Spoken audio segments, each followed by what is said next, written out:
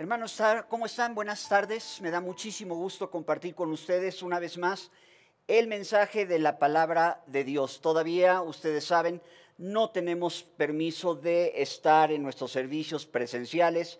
La autoridad competente nos dice que hasta nuevo aviso, pero gracias a Dios por este privilegio que nos concede de llegar hasta ustedes a través de este medio para seguir siendo edificados, fortalecidos con la palabra de Dios. Voy a suplicarles en esta tarde que abran su Biblia en el libro de Santiago en el capítulo 1. Santiago capítulo 1, ya con respecto a Santiago habíamos visto en una primer conferencia algo con respecto al versículo 1, a donde se menciona Santiago como un siervo, quedamos que era del griego doulos, esto es un esclavo, y lo consideramos en un tema que se llamó el verdadero siervo, o cómo debe ser un verdadero siervo de Dios. Vamos a Santiago 1, por favor, versículo 1 en adelante. Dice: Santiago, siervo de Dios y del Señor Jesucristo, a las 12 tribus que están en la dispersión, salud. Hermanos míos, tened por sumo gozo cuando os halléis en diversas pruebas, sabiendo que la prueba de vuestra fe produce paciencia, mas tenga la paciencia su obra completa para que seáis perfectos y cabales, sin que os falte cosa alguna. En el versículo 2, hermanos míos, tened por sumo gozo cuando os halléis en diversas pruebas, sabiendo que la prueba de vuestra fe produce paciencia. Ahora, en este mismo capítulo, quiero suplicarles que vayamos ahora hasta el versículo 12. ¿Por qué? Para juntar todo en un mismo contexto, lo que habla esta porción de la palabra de Dios con respecto a las pruebas. El tema que vamos a considerar en esta tarde se titula Naturaleza de la tentación. Naturaleza de la tentación. Y vamos a hacer la diferencia entre lo que es una tentación de Dios y lo que es una prueba. Una prueba de Dios y lo que es una tentación. Porque vamos a aclarar que las tentaciones no vienen de Dios. Por eso es naturaleza de la tentación. El versículo 12 dice así: Bienaventurado el varón que soporta la tentación, porque cuando haya resistido la prueba, recibirá la corona de vida que Dios ha prometido a los que le aman. Cuando alguno es tentado, no diga que es tentado de parte de Dios, porque Dios no puede ser tentado por el mal, ni Él tienta a nadie, sino que cada uno es tentado cuando de su propia concupiscencia es atraído y seducido. Entonces la concupiscencia, después que ha concebido, da a luz el pecado, y el pecado, siendo consumado, da a luz la muerte. Sin temor a equivocarme, seguimos viviendo tiempos difíciles. ¿A dónde cambian? Entre otras cosas, y ya hemos visto que, bueno, estos dichosos protocolos de sanitización a la hora que entras a algún establecimiento, el distanciamiento social, las actividades que se hacen mucho en casa o así, en línea, la escuela para los hijos.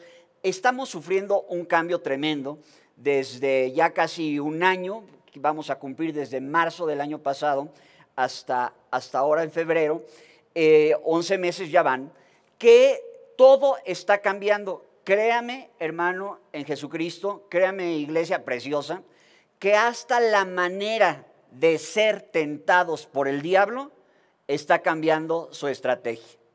¿Por qué? Ya lo hemos visto, la iglesia, aunque cristianos, gran parte del cuerpo de Jesucristo han sucumbido ante la tentación y los vemos realmente haciendo cosas irracionales por causa del temor en sus vidas por todo esto que estamos pasando. Entonces, eso no pasaba antes. ¿Por qué? Podíamos tenerle miedo a otra cosa, podíamos tenerle miedo, no sé, a un accidente de tráfico, a una enfermedad de otro tipo, pero ahora el temor y la paranoia está con esto de la pandemia y todas las consecuencias que esto ha ligado una tras otra.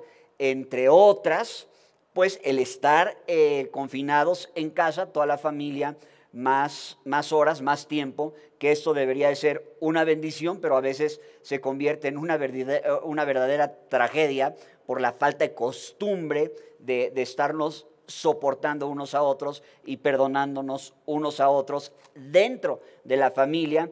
También otra cosa que ha ido muy ligada a esto es el asunto de la pérdida de muchos negocios, de la pérdida de muchos trabajos, de cómo se han tenido que reinventar las personas para salir adelante económicamente hablando. Entonces, hasta la manera de atacar del diablo y de tentarnos es diferente. Por eso vamos a ver en qué consiste la naturaleza de la tentación para tener victoria sobre las tentaciones que estamos atravesando actualmente y las que puedan venir después, porque aunque no cueste trabajo creerlo, estábamos antes de todo esto acostumbrados a un tipo de ataque del enemigo sobre nuestras vidas. Ahora es de diferente manera y hay que identificarlo. Por eso vamos a considerar esto. La naturaleza de la tentación. Hermanos míos, tened por sumo gozo cuando os halléis en diversas pruebas, sabiendo que la prueba de vuestra fe produce paciencia. En varios pasajes de la palabra de Dios vamos a encontrar ligadas o que aparecen juntas, como en este versículo 2, la palabra prueba y la palabra tentación, como en el capítulo 1 de Santiago y en algunos otros pasajes. En el griego, la palabra que se utiliza para definir, para describir una tentación, es la palabra en griego peirazo o peirasmos, dependiendo ahí cómo se conjugue o cómo esté escrito el original en griego. Pero vamos a decirle peirazo. Tentación, peirazo.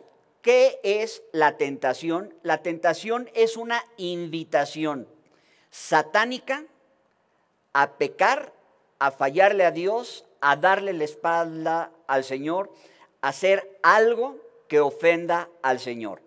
Pero la invitación es satánica, es un empujón del enemigo para que hagamos algo que ofenda al Señor. Y muchas veces este peirazo o esta tentación está acompañada indiscutiblemente de algún atractivo para nosotros, porque si no, pues nadie sucumbiría ante la tentación, nadie pecaría a la hora de ser seducido, a la hora de ser invitado por estas huestes espirituales de maldad o por el mismo Satanás a pecar, a darle la espalda al Señor, a ofender a Dios con alguna actitud.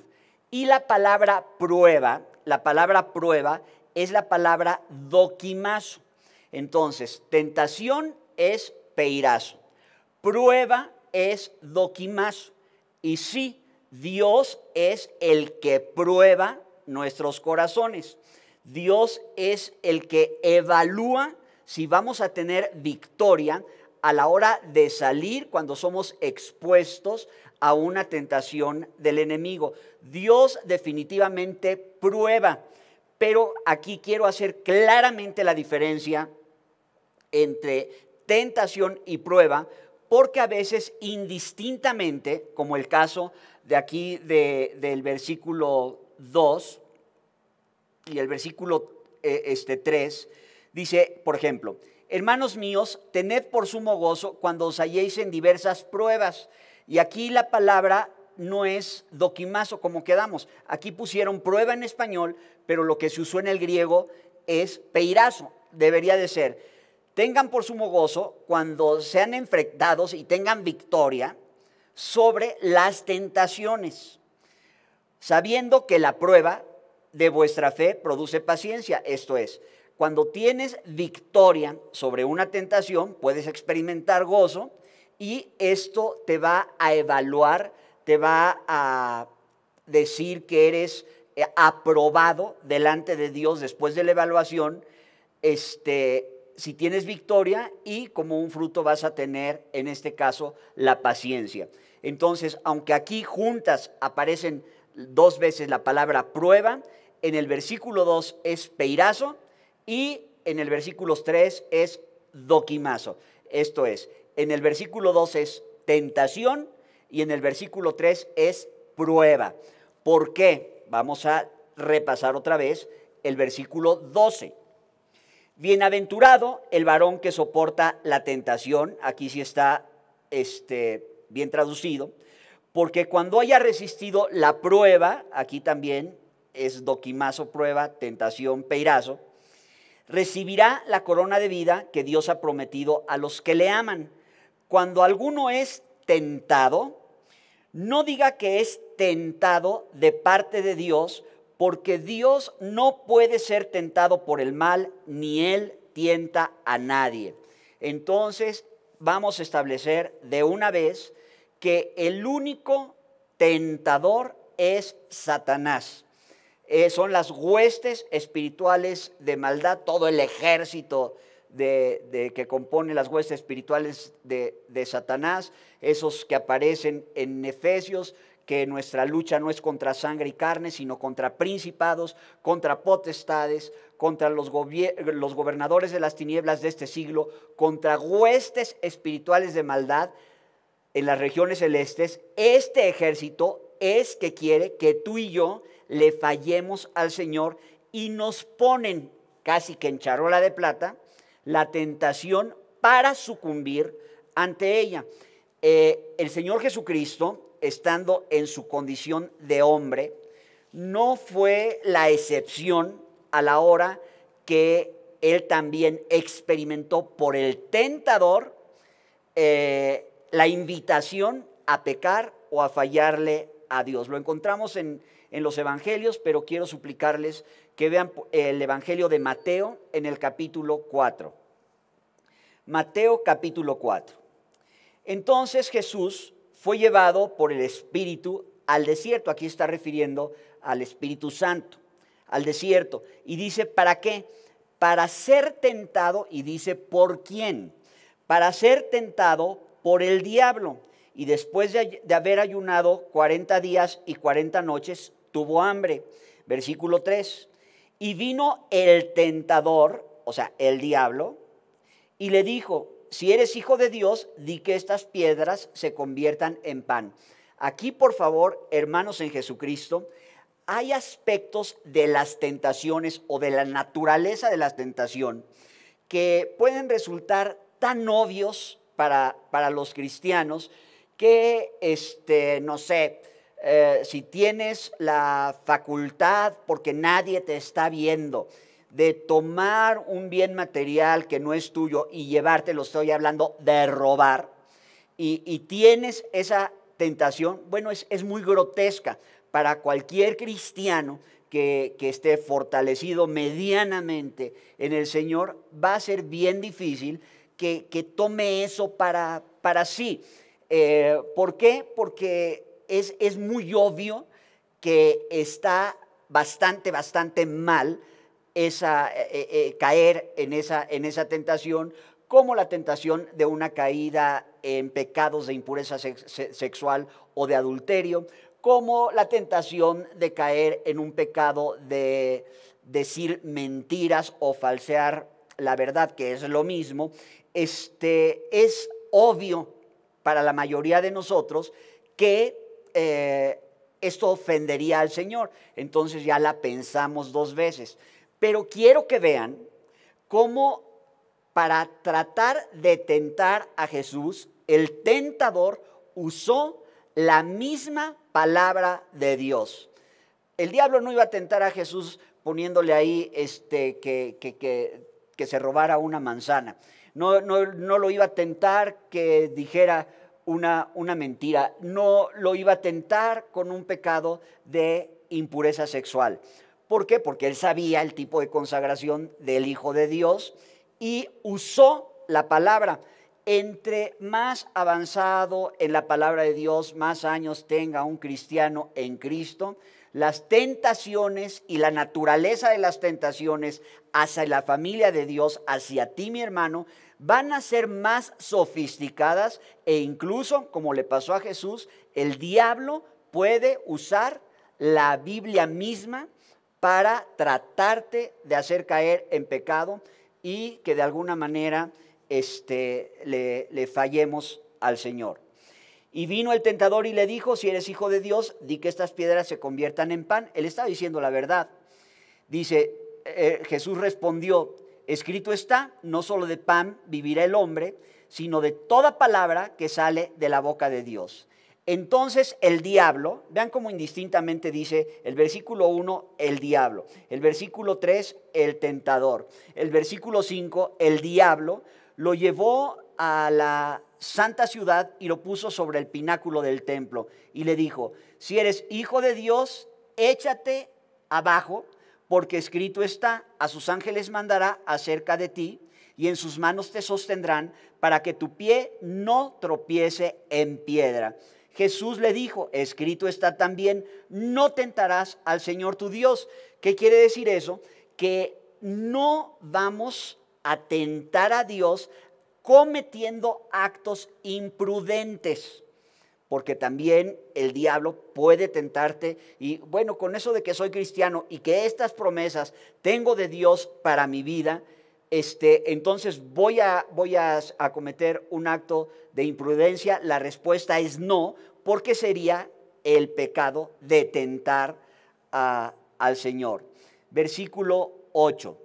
Otra vez le llevó el diablo a un monte muy alto y le mostró todos los reinos del mundo y la gloria de ellos y le dijo, todo esto te daré si postrado me adorares.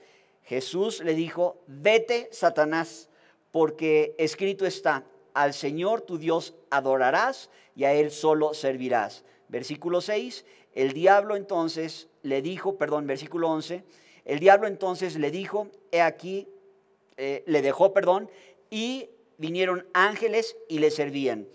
6 veces en 11 versículos se menciona diablo, tentador o Satanás, que es sinónimo de quien produce y presenta delante de nosotros la invitación abierta para caer en pecado.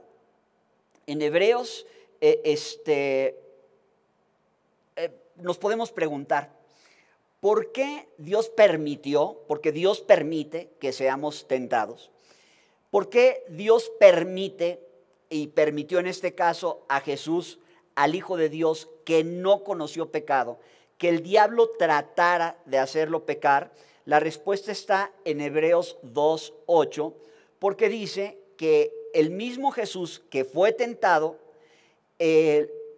Dios lo permitió para que Él pudiera socorrer a ti y a mí, nos pudiera ayudar a ti y a mí, que también estamos expuestos a recibir las tentaciones del enemigo.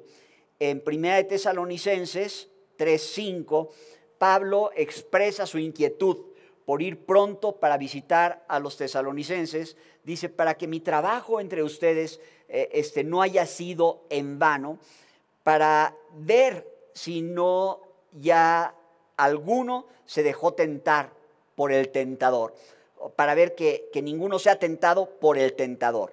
El tentador, el que provoca, el que hace, el que invita a pecar, en todos los casos es Satanás y las huestes espirituales de maldad.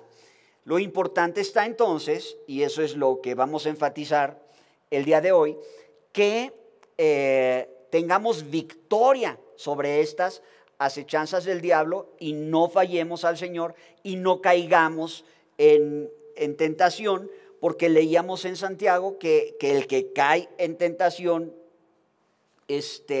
pues está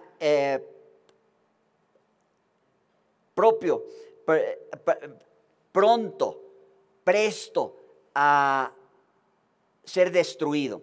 Dice el versículo 15, entonces la concupiscencia de Santiago 1, después que ha concebido, da a luz el pecado, y el pecado siendo consumado, da a luz la muerte. Puede ser, en caso de los cristianos, de la muerte física. Cuando un cristiano persiste en pecar, acuérdense de esta oración de Juan que dice que hay pecados de muerte, por los cuales yo no digo que se ore, y no son los pecados mortales de estos que enseña la religión tradicional, sino se está refiriendo a que si un cristiano sigue de necio cometiendo el tipo de pecados que describe 1 Corintios 10, entonces puede partir a la presencia de Dios antes de tiempo. Lo voy a leer porque vale la pena considerar estos pecados que si persiste en ello, en caer en estos, el Hijo de Dios está en peligro de muerte. No que pierda su salvación, no que si se muere se va a ir al infierno. ¿Por qué?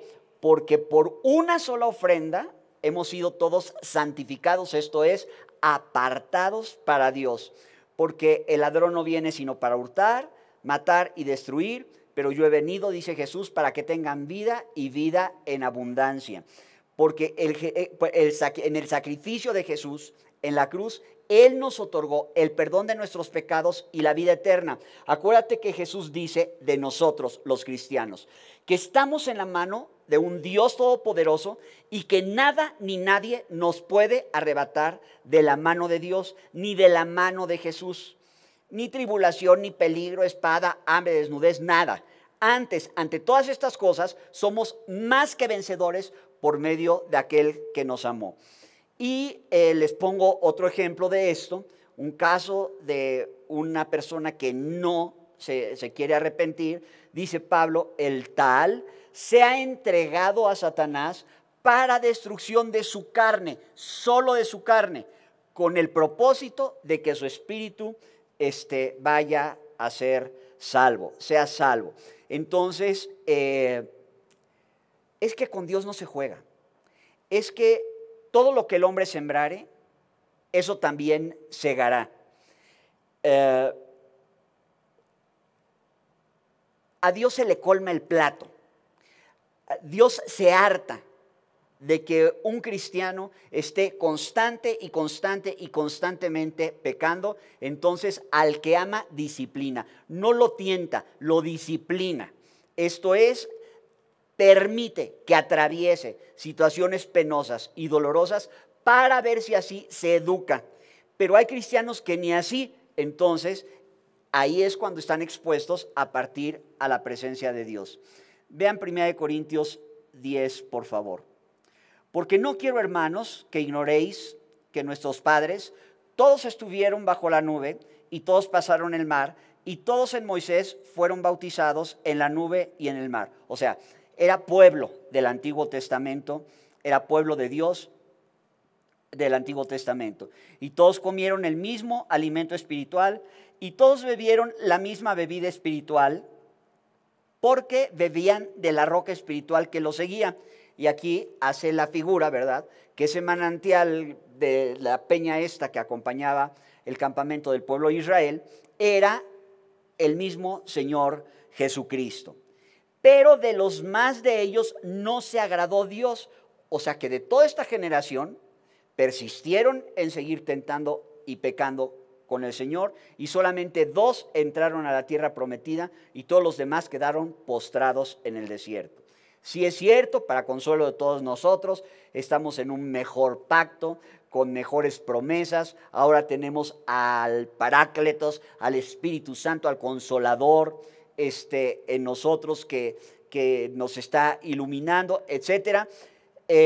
Pero ellos quedaron postrados en el desierto. Y fíjate lo que dice. Y todos bebieron la misma bebida espiritual porque bebían de la roca espiritual que los seguía, y la roca era Cristo. Pero de los más de ellos no se agradó Dios, por lo cual quedaron postrados en el desierto. Fíjate, mas estas cosas sucedieron como ejemplos para nosotros, para que no codiciemos cosas malas como ellos codiciaron, ni seáis idólatras como algunos de ellos, según está escrito, se sentó el pueblo a comer y a beber y se levantó a jugar. ¿Un cristiano puede ser un cristiano idólatra? Sí, y no es porque haga una novena a San Judas Tadeo ni porque ponga a San Antonio de cabeza para pescar novia. Un cristiano que ama más al dinero que a Dios es un cristiano que idolatra el dinero, es un cristiano idólatra. Un cristiano que ama más sus bienes materiales o que ama más a sus hijos y les consiente cualquier cantidad de desorden pecaminoso y no los corrige aunque sean adultos, su ídolo es su querubín de 40 años. Entonces sí, un cristiano puede ser idólatra. Cualquier cosa o cualquier persona que ocupe un lugar que solamente le corresponde a Dios, que debe ser el primero en todas nuestras vidas, ¿puede haber cristianos idólatras? Sí. Ni forniquemos, como algunos de ellos fornicaron y cayeron en un día 23,000. Cristianos que practican pecados de impureza sexual, sí. Ni tentemos al Señor, como también algunos de ellos le tentaron y perecieron por las serpientes, como muchos que pretenden tentar al Señor cometiendo actos imprudentes. ¿Qué sería un acto imprudente? Si tú estás habituado en la carretera a ir a exceso de velocidad, estás jugándole al vivo y literalmente te puedes morir porque estás en un pecado de tentar al Señor. Porque si es cierto, el Señor, tenemos su promesa de que nos protege, pero no vamos a caer en cuestiones de imprudencia, cometer actos imprudentes, porque es tentar al Señor. Ni murmuréis como algunos de ellos murmuraron. ¿Que hay cristianos chismosos? No, hombre, pues olvídate. Pues es de llamar la atención, que el pecado de la murmuración está enlistado junto con tentar al Señor, los pecados de impureza sexual y la idolatría. Bueno, estos 5, el codiciar cosas malas, la idolatría, los pecados de impureza sexual, el tentar al Señor y la murmuración, podemos decir a todas luces que son pecados de muerte. Está ejemplificado en el Antiguo Testamento. El pueblo de Dios persistió en caminar en estos pecados sin arrepentirse, tan fácil como que se murieron y nunca entraron a la vida abundante que el Señor tenía para ellos, a la tierra prometida. Con todo, y estaban bajo la bendición de Dios, con todo bebían de la roca espiritual que los seguía, que era Cristo, con todo y comían del maná, con todo y el Señor los libró de las plagas de Egipto, con todo y el Señor los libró del ejército de Faraón, pero quedaron postrados en el desierto. ¿Por qué les pasaron estas cosas? Como ejemplos para ti y para mí, para que no cedamos ante la tentación, porque parece siempre, porque si no uno no caería en pecado, que tiene algo atractivo para nosotros la tentación. Entonces, cuando alguno es tentado, no diga que es tentado de parte de Dios. Dios permite situaciones difíciles, por ejemplo, como la que estamos atravesando ahorita en todo el mundo. Esto no podemos decir que abiertamente es una tentación del diablo. Se puede convertir en una tentación del diablo si caes en el temor, porque el temor es el pecado, porque el que teme no ha sido perfeccionado en el amor, porque el temor trae en sí castigo, porque el perfecto amor echa fuera el temor. Y está bien ser prudentes, lo hemos repetido muchas veces, pero sin miedo. ¿Por qué?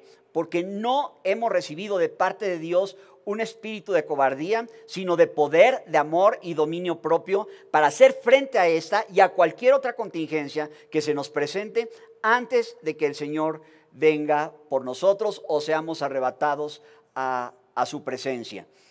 Entonces, hay que conducirnos como lo que somos, más que vencedores en Cristo Jesús.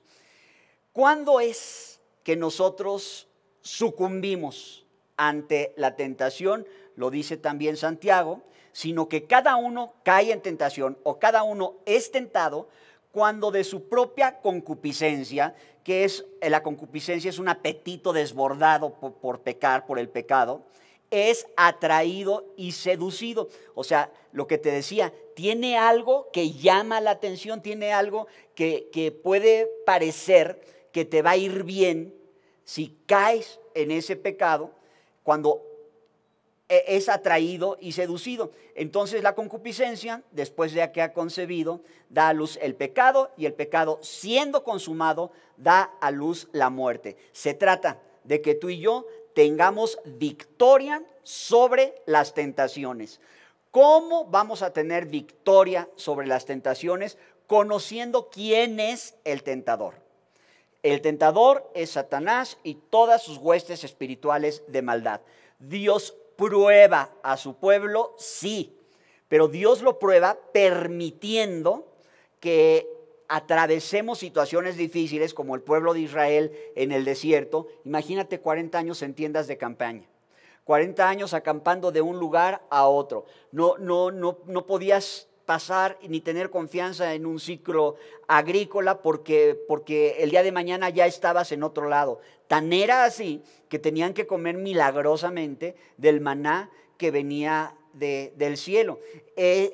Dios dice claramente que permitió esto para ver qué había en sus corazones, para probar sus corazones, si sí iban a tener temor de Dios o no. Dios permite todo esto para ver qué hay en nuestros corazones. Pero también esto, como en aquel entonces, lo puede usar el diablo para que murmures y te quejes en contra de Dios. Para que murmures y te quejes en contra de tus pastores. Parece mentira, pero siguen murmurando muchas veces de los pastores, aunque ni servicios presenciales hay. Más cuando había servicios presenciales, porque el pastor que se tardó en cerrar su iglesia era un irresponsable. El que se tardó en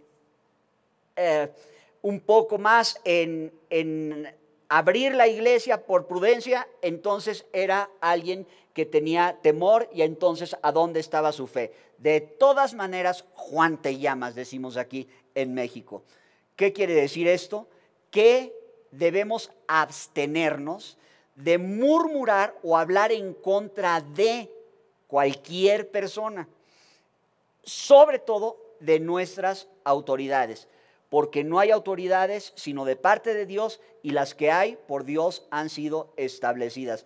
Vieras qué feo siento cuando alguien maldice a la figura del presidente.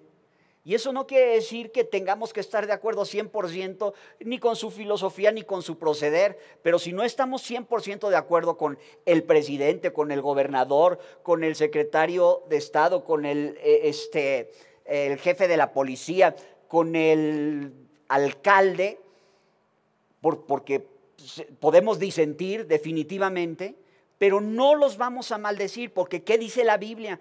Que oremos por ellos para que vivamos quieta y reposadamente en toda piedad y honestidad, en el entendido que si maldices, estás murmurando en su contra, y es un pecado como si practicaras la idolatría o el tentar al Señor, según lo que ya leímos en 1 Corintios capítulo 10.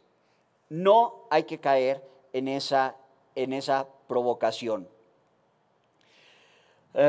¿Cómo le vamos a hacer para no caer en tentación? La fórmula que aparece en todos los evangelios cuando el Señor Jesucristo le pide a sus discípulos que se aparten para orar una noche antes de que Él iba a ser arrestado y después crucificado y martirizado por ti y por mí. Se lleva a Juan, a Jacobo y a Pedro y les dice: por favor, acompáñenme a orar. ¿Se acuerdan ustedes de estos pasajes a donde describe que el Señor estaba sudando y su sudor era como grandes gotas de sangre? Yo no me puedo imaginar qué tanta presión física debe de experimentar alguien para que por los poros le salga sangre. Bueno, acompáñenme a orar. Y después de un tiempo los encuentra dormidos y les dice, ¿no habéis podido velar conmigo ni siquiera una hora? Y otra vez los encuentra dormidos. Entonces es cuando Jesús les dice, velad y orad para que no entréis en tentación. ¿Qué hubiera pasado esa madrugada que llegan con antorchas y con palos a prender al Señor Jesús? Todos los discípulos dice que huyeron y siguieron a Jesús de lejos. Si Pedro siquiera hubiera permanecido una hora orando con Jesús, seguramente no lo hubiera negado 3 veces esa misma madrugada, cuando se calentaba con los impíos en una fogata que ahí tenían. Oye, tú eres discípulo de Jesús, y Pedro lo negó, y la tercera vez que le preguntaron hasta maldijo para que su manera de hablar no lo delatara. Sucumbió ante la tentación. ¿Cuál era lo agradable de ese pecado al cual fue invitado Pedro al negar a Jesús?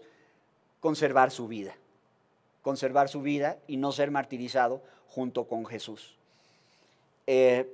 Pero lo negó. Velad y orad. 2 cosas. Una, que no estemos dormidotes, como decimos aquí, dormidos en nuestros laureles.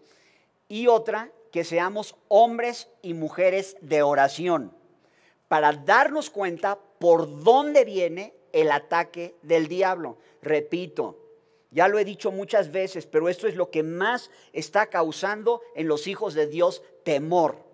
Si tú oyes y ves noticias y estás en el internet, en tu tablet, en tu teléfono, en tu computadora, más tiempo que el que dedicas a estudiar la santa palabra de Dios, vas a ser un paranoico más, de esos que van en su coche solos, con cubrebocas y con careta, como si se fueran a contagiar a ellos mismos. Paranoicos. Oye, no tienes a nadie a tu alrededor. O como esos que van de vacaciones, y no me van a dejar mentir, hemos visto muchas imágenes de esto. Están a media playa, medio mar, incluso nadando en el mar y con tapabocas. Estos son actos irracionales que son promovidos por el miedo.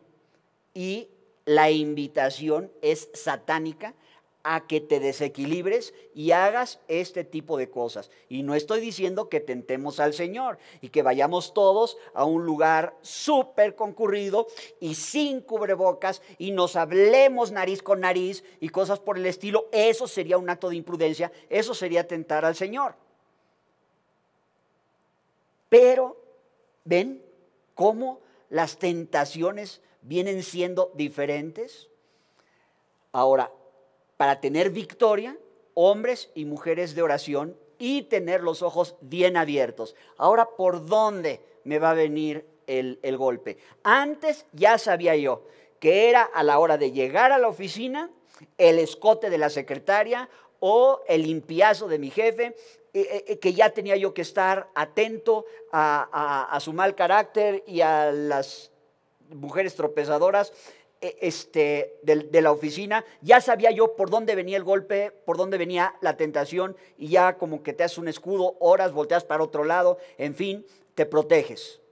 Pero la estrategia, la manera de vivir está cambiando y el ataque sobre los hijos de Dios también está cambiando. Hay pecados propios del confinamiento, como puede ser el no tener control sobre tu carácter, el no tener control, el no soportarse unos a otros allá en la casa. Y también, aunque hay distanciamiento social, los pecados de impureza sexual o la fornicación de la que habla la santa palabra de Dios incluye la pornografía. Porneia es la palabra en el griego, pornografía es palabra derivada de esta en el español, que quiere decir un pecado de impureza sexual. Y para tener victoria con pandemia o sin pandemia sobre los pecados de impureza sexual, dice la palabra de Dios en 1 Corintios 6:18, huid de la fornicación.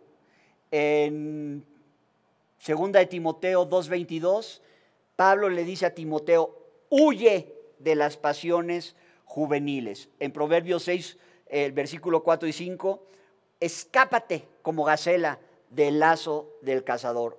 Huye delante de aquel que pone un lazo, que pone una trampa. Entonces, para los pecados de impureza sexual hay que orar definitivamente. Hay que estar atentos para no ver cochinadas y poder cantar y decir como el salmista, en integridad voy a estar en medio de mi casa. No voy a poner, cuando esté en mi casa, delante de mis ojos, cosa injusta, cosa inmunda. ¿Sabes qué? Cuando espontáneamente te sale una pantalla ahí, una página de pornografía que sabes que ofende al Señor porque es un pecado de impureza sexual, no sucumbas ante la tentación de quedarte ahí, pícale rápido, apágala, lo que sea. Tienes que huir a los pecados de impureza sexual. Para tener victoria sobre ellos hay que correrles. ¿Por qué? Porque si tú estás con tu noviecito santo, con tu noviecita santa, que a veces no son tan santos, agarraditos de la mano en un confinamiento social, en el sofá de la casa, viendo pelis, no cualquier película, Ben-Hur o los 10 mandamientos, pero resulta que están solos y le das la mano y después ojalá fuera que le tomaras el pie. No, se avientan ahí tremendo round a manos libres, a más de 3 caídas, sin límite de tiempo, y caen en pecados de impureza sexual. ¿Por qué? Porque no corrieron. ¿Qué quiere decir? Que para no caer en pecados de fornicación, no tienes que estar en una atmósfera propia para sucumbir ante ese pecado, porque los cariñitos se sienten bonitos. Entonces, ¿qué es lo que hay que hacer? Correrle a esa situación. Y si la mamá te dice, muchacho, cuando estás visitando a la novia, hijo, te quedas en tu casa, yo me retiro, tengo que hacer tal o cual cosa, señora, muchas gracias, tiempo que yo también me retire, y te vas a tu casa.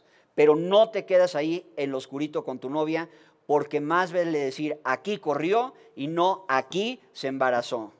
Y luego son unas consecuencias terribles para él, para ella, para la familia de los dos noviecitos que no supieron echarse a correr a tiempo.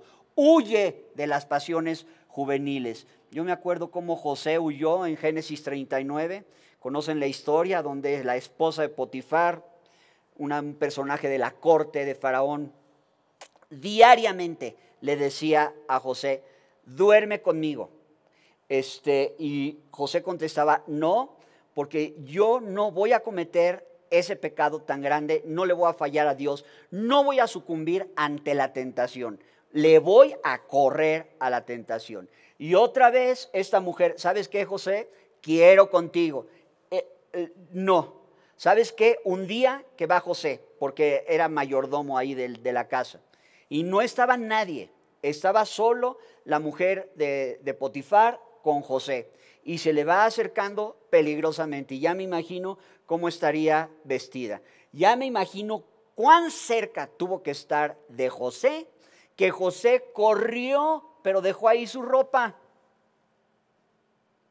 ¿Sabes qué? Si fueran estos tiempos, la camisa ya se la habían desabotonado, y él no había acabado de correr. corrió. De todas maneras, esta mujer se pone a dar gritos y dice que José trató de abusar de ella y lo meten a la cárcel. Pero él no cometió adulterio porque corrió a tiempo. Cerca pasó el asunto, pero corrió. Y cuando yo le digo al Señor, oye, yo veo a David como por no correr y por quedarse de pornográfico en la terraza de la casa real del palacio y estar viendo ahí a Betsabé cómo se desnudaba y cómo se bañaba y no haberse metido pronto, haberse echado agua fría en la cabeza o cualquier cosa para no sucumbir, el dulce cantor de Israel cae en pecado de adulterio. Salomón, con toda su riqueza, con toda su sabiduría, cae en pecados de impureza sexual y las mujeres tuercen al final de sus días su camino y hacen que se aparte del Señor. Sansón, el hombre más fuerte. ¿Qué dice la Biblia? No te unas en yugo desigual con los incrédulos, porque ¿qué compañerismo tiene la luz con las tinieblas? ¿Qué parte el creyente con el incrédulo? ¿Cristo con Belial? ¿Qué quiere decir? Que al muchacho que no es cristiano, que quiere contigo, niña, córrele, porque si no, te vas a estar relacionando con un hijo del diablo. Que a la filistea que estás pretendiendo, mejor sal corriendo de ahí, porque no va a haber compañerismo entre ustedes y puedes acabar en un pecado de impureza sexual. Y alguien me puede decir, oye, pero es que hay de filisteas a filisteas. Esa filistea, pues, resultó ser la flor más bella del ejido, ganó un concurso de belleza. Pues sí, eso es lo atractivo de la situación, pero detrás de eso están los cuernos y los colmillos del diablo que te quieren hacer caer. Córrele. ¿Cómo tener victoria para los pecados de impureza sexual? Corriendo, echándose a correr. Y termino con esta reflexión de el modelo de oración que le dio Jesús a sus discípulos cuando ellos le dijeron, enséñanos a orar. Entre otras cosas, piden el pan de cada día, dan gracias, entre otras cosas, dice que los ayuden a perdonar cuando resultan ellos ofendidos y también añade en este mismo modelo de oración, quiero decirlo así, modelo de oración, porque no es un rezo, Oye, ¿y tú rezas el Padre Nuestro? Mira, yo tomo los elementos que están en la oración que se conoce como el Padre Nuestro, pero prefiero tomarlos como el Señor me vaya guiando y no recitarlo para que no parezca un rezo y una repetición vana. Bueno, entre otras cosas, ahí se menciona, por favor, no nos metas en tentación. Por eso hay que velar y orar. ¿Qué quiere decir? Que diario le tenemos que decir a Dios, Señor, no permitas, cuando dice no nos metas en tentaciones, no permitas que yo esté expuesto a la tentación. ¿Por qué? Porque si yo soy expuesto a la tentación, no garantizo. Porque si un hombre como David, que dice la Biblia que no había otro que tuviera un corazón conforme al corazón de Dios como David y el que escribió ahí el libro de los Salmos, que somos más ungidos que David, somos más sabios que Salomón, somos más fuertes que Sansón con esta fuerza sobrenatural que él tenía y desde su nacimiento un voto de nazareo, esto es, de apartado para Dios de toda su vida desde que era un bebé. No. Y si estos grandes hombres de Dios sucumbieron, ¿sabes por qué sucumbieron? Porque se expusieron a. Y Jesús recomienda, porque Dios nos oye. Mira, te la voy a poner bien fácil. ¿Sabes por qué tú y yo no hemos pecado ni le hemos fallado a Dios más de lo que ya le hemos fallado, que lamentablemente es mucho decir? Te voy a decir por qué. Porque no hemos tenido oportunidad. Porque si tuviéramos oportunidad, sucumbiríamos ante la tentación. Por eso hay que orar. Señor, no permitas, por favor, no permitas que yo esté expuesto a la tentación, porque sabe Dios librar, sabe el Señor librar de la tentación a los piadosos y reservar a los injustos para ser castigados en el día del juicio. Pero sabe Dios, sabe el Señor librar de la tentación a los piadosos. Hay que pedirle al Señor que nos libre de estar expuestos, que nos complique la facilidad de caer en pecado, que no permita que seamos expuestos para no caer y sucumbir ante la tentación. Las consecuencias de caer en una tentación, ya las leí, pueden llevar hasta la muerte misma, pero no hay cosa más horrible que ser un hijo de Dios, una hija de Dios y saberse alejado de papá por causa de un pecado sin confesar. Hijitos, dice Juan a sus discípulos, estas cosas les escribo para que no pequen. Pero si alguno hubiere pecado, abogado tenemos para con el Padre, a Jesucristo el justo. Y si el diablo ya nos zancadilló y caímos en la tentación, no hay que permitir que siga ganando terreno sobre nosotros.